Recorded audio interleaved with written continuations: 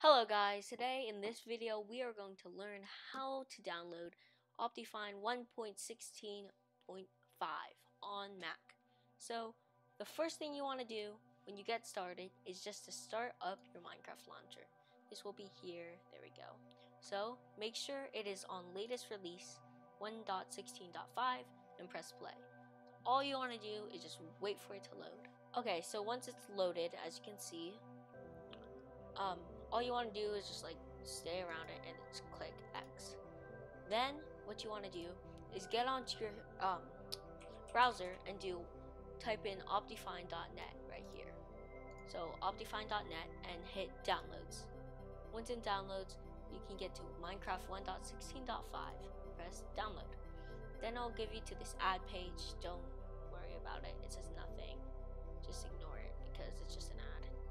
Press the skip button, and what you want to do is to download. So once it's downloaded, you want to double click this, and it says if you have this thing, all you want to do, you want to go to security and privacy on your system preferences and open anyway, put in the password and it'll open anyway. Once you do that, you'll have this little thing that says this. All you want to do is press install, and it says OptiFine is successfully installed. So yeah, that's all you need to do. Then what you want to do is open up the Minecraft launcher again. Bring it over. Then you want to go on to go installations, and it'll see OptiFine 1.16.